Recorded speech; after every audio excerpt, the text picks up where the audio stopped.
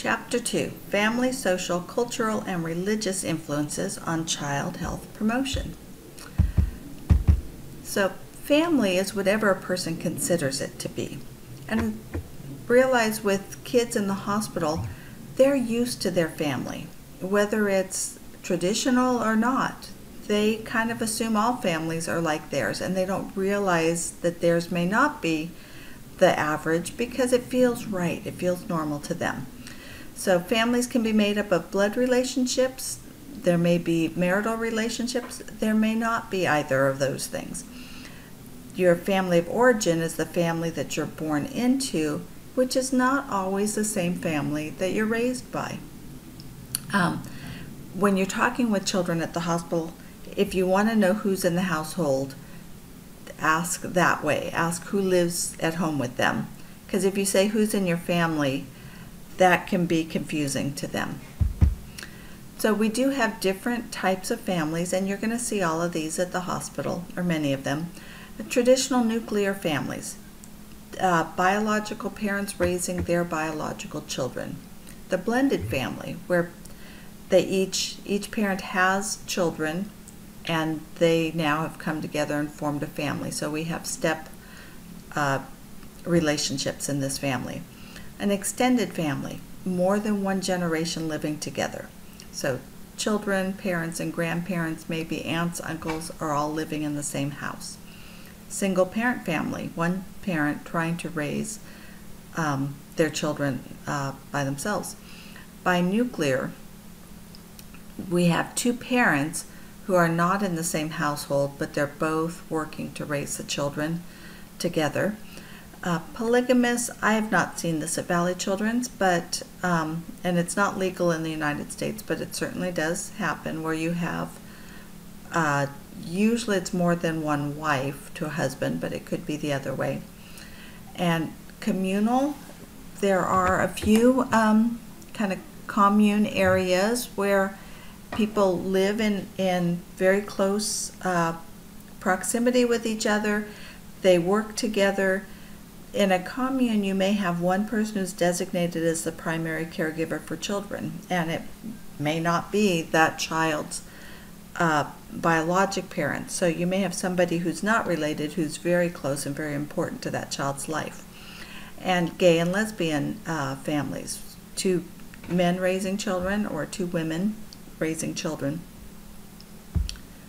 And here's a picture of a family. Now the family is really where we socialize children. They learn what's acceptable to do and not do in public. They learn their values, how to act. They learn language. They learn, it's where they learn how to behave in society. So the family interacts together to teach children how to do that. That's where they learn how to cope and to deal with stresses. They learn how to be an individual, but also to care for those around them and be part of a group. So some of the family roles, in some families, specific roles are very strong, and in others, people will trade off roles as needed.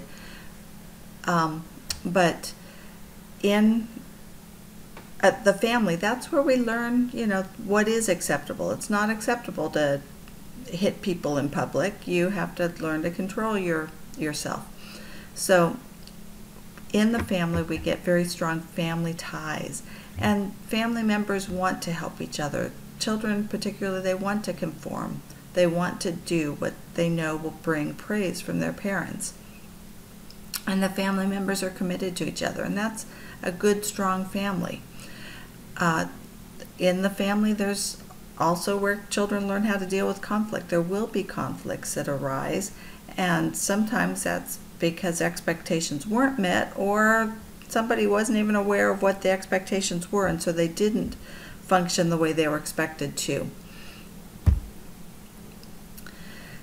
So parents we usually expect them to have the parental role and to take care of their children and to teach their children those things that are socially acceptable in our culture. Now, size and configuration of the family makes a difference. Larger families, there tends to be more unity among the family, kind of more of a we're in this together feeling. But in families with one child can spend a lot more individual time with the child. So there's pros and cons to both, but it does tend to affect children and what they're used to, what their experience is. And the sibling relationship is probably the strongest and longest through the life. Culture is how you do things, what you believe. It changes how you view things, and it affects the decisions you make. So a culture is a group of people who have those same beliefs, assumptions, practices. Culture is different from race. Race is based on how you look. It's also different from ethnicity. Ethnicity is similar to race, but we've tried to make it where it's less based on how you look, but it's still a piece of culture. Culture is broader. And how you parent is very different from one culture to another. What's accepted behavior for children in one culture is different than another, and accepted parenting styles is very different. Here's just a picture of some different kids of different ethnicities. And there are subcultural influences on healthcare. So even though you're American and we're raised in American culture, your ethnicity can affect your healthcare. The language you use and how well you understand the language that's used in the hospital, socioeconomic status, your occupation, migrant families, all these things can affect and tend to have a negative impact on health. Religion and religious practices, schools, communities, peer groups, what you're hearing and seeing from social media or the media in general can all affect your healthcare practices. We know kids who come from poverty, homelessness, migrant families, they all have more health care needs and needs that are not met than kids who aren't from those situations. Transient and unstable living situations also have more health care issues. Having access to health care, there are some places where it's not easy to get if you need specialized care and you're in a place where it just doesn't exist. Or utilization of health care.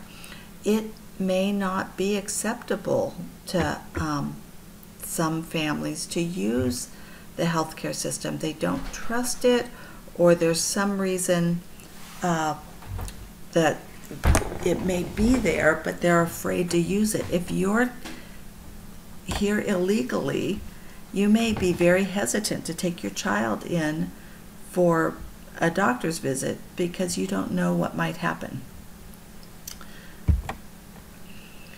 Religion has an influence on healthcare. Both there are hereditary and socioeconomic factors that go along with religion, but customs and folkways, some of the things that people do make them more prone or less prone to certain illnesses. Beliefs about what will heal an illness. If you believe you need medicine, you go to the doctor. If you believe you need a priest to pray for you, you're going to go to a priest. Foods, the foods you eat can affect how you respond to an illness, how quickly you get over something, or how you're more prone, more susceptible to it.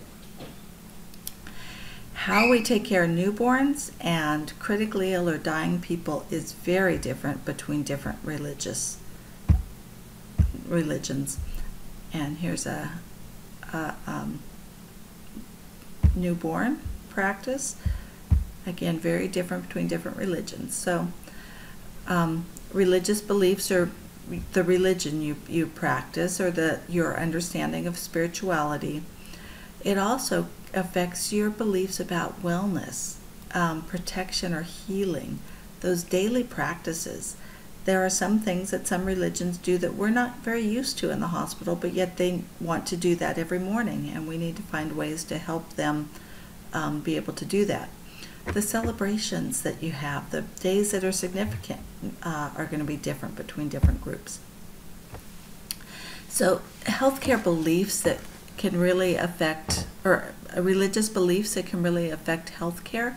Some religions believe that illness happens from natural forces.